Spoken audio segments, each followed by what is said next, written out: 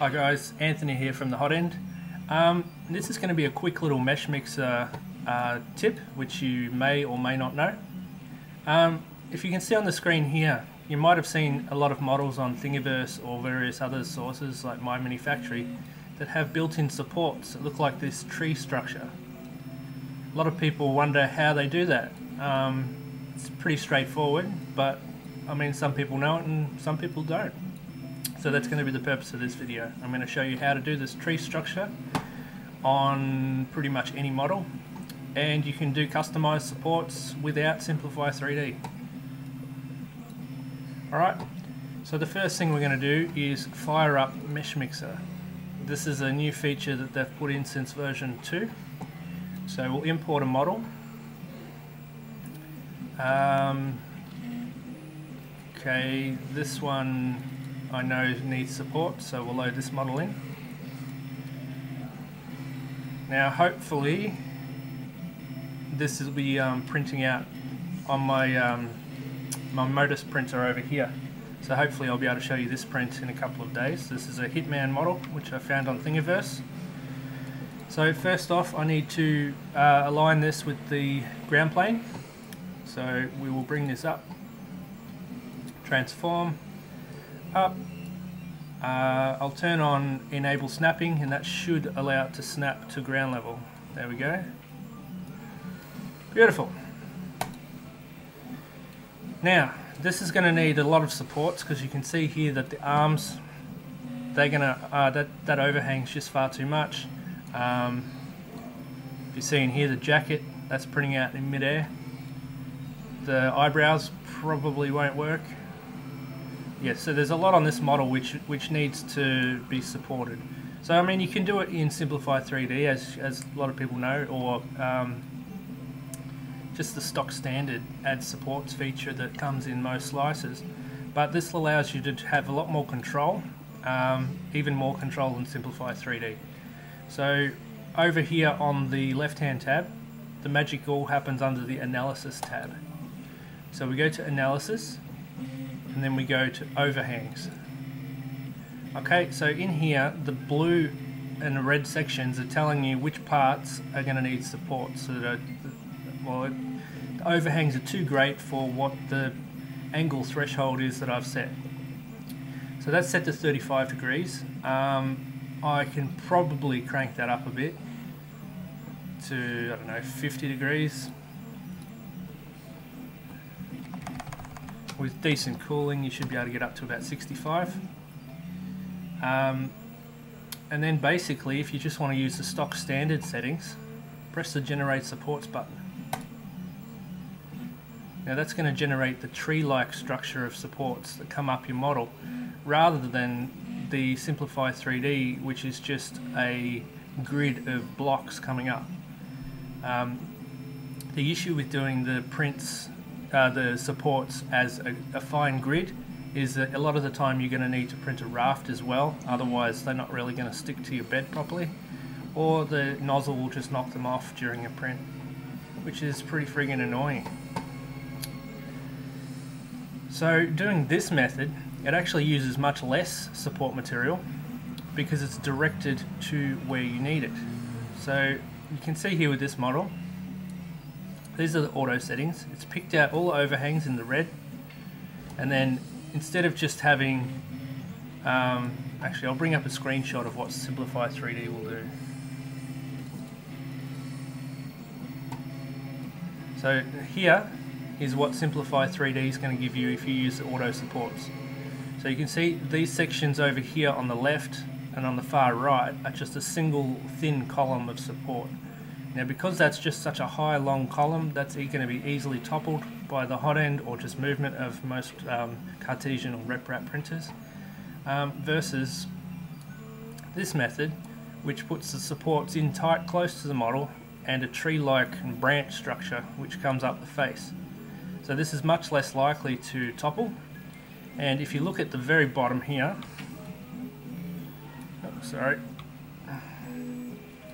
you see where the supports actually start. It puts a, like a, what do they call it, Mickey Mouse ears on prints to stop them lifting, it automatically does that on where the supports touch your build plate. So it's going to be a decent area of contact and it's not going to flip off. So, I mean, the intricate detail of this branch web, and if you look in where the support touches, it's actually like a fine tipped cone. So these should all break off no problems. And over on the options on the left, we can fine tune this a lot, and we can also, if we wanted to, just do the supports 100% manually. We don't need to use automatic. So I'll do remove supports. Okay, so this is telling me, obviously, like I said before, the red areas need support. So if we don't do the auto generate, we can just click and drag our first support down. If it doesn't stick, it means that there's something intersecting it or it's not going to work. So if we'll try and get one to stick. Right, maybe I'll start lower.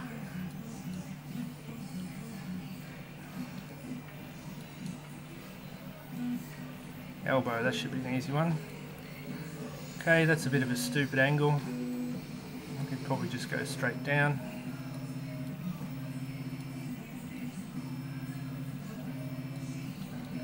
And from that, after you've got that, you can do intersections coming off the branch to the next spot that needs supports.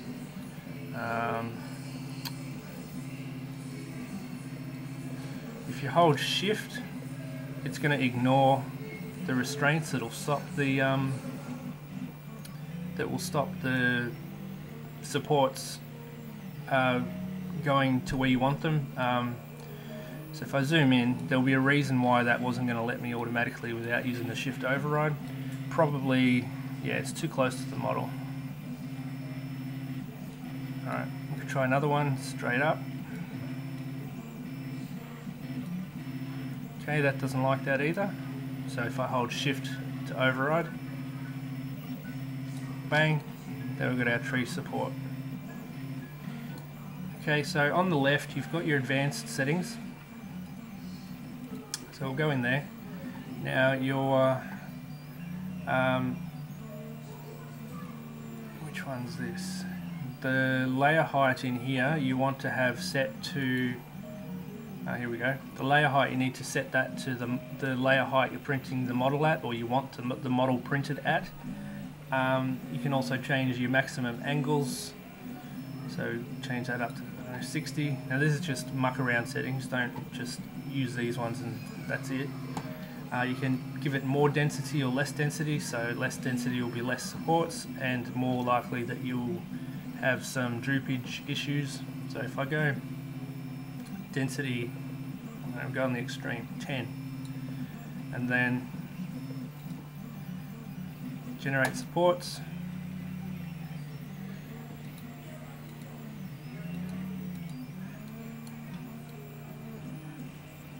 Generate supports.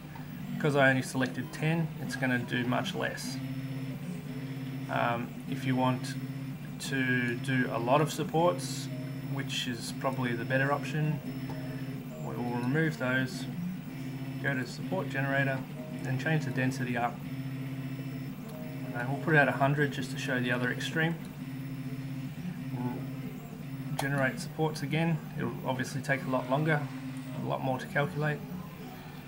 In this advanced support menu you can also change all of your the diameter of the tree branches coming up. You can change the cone tip. You can change every aspect of these supports. So I'll just wait for this to finish. Actually, while that's going, I'll show you, here's a little test I did. So again, this is the Simplify 3D auto-generated supports. If you look on the top left, it's going to say, rounded up, 52 hours and 2.94 pounds of material. Now, if we import the one which I've auto-created the supports, you can see that the supports are much more directed to where they're required. The build time is down by nearly 2 hours, so it's 2 hours quicker, and you are using slightly less materials. So yeah, the benefit is you're going to get supports to where you need them using much less materials or less materials, and it's going to be faster.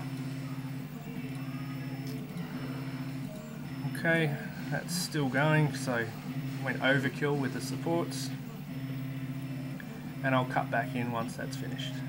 Okay, that took a little while because of the density of the supports, but you can see here that is ridiculously over supported, and that was using 100 over here in the support generator and the density.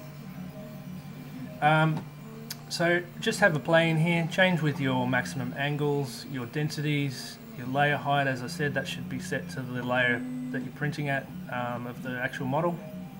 You can change your post diameters, greater, lower, but I'm having pretty good success with the standard. And yeah, so when you're finished with this, I'll just show you how to export it out. So there's our model with our ridiculous overkill supports.